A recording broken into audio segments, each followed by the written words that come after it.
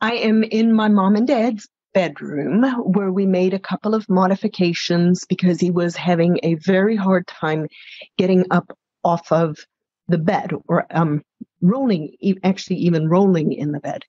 So what I'm going to show you now is a simple, easy modification to make for a bed that can serve two purposes. I'm going to explain how I had it set up originally and then what I did to change it to make it easier for him. So here we go. So this is my dad's bed. My mom and dad sleep in single beds. And over here you can see their gorgeous cat. This is a bed rail or a bed cane. You can buy them on Amazon.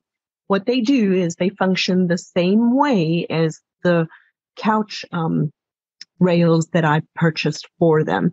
They slide between the box springs and the mattress. They slide right in between the box springs and the mattress. And then the person can use the cane or the bed rail to help them roll around. Initially, when he first came home from the hospital, let's turn that around.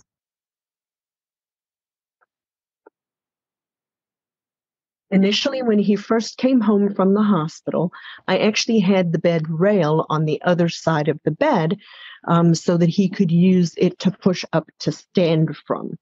And that worked really well. But what we noticed was that he sleeps on his right side. And so he wasn't able to roll onto his right side by himself. So for the first couple of days, we weren't using the bedside commode. So I put the bedside commode between the two beds and used the back of the bedside commode as a rail for him to be able to roll over onto his side so that he could use the rail on the other side to be able to push up from the bed.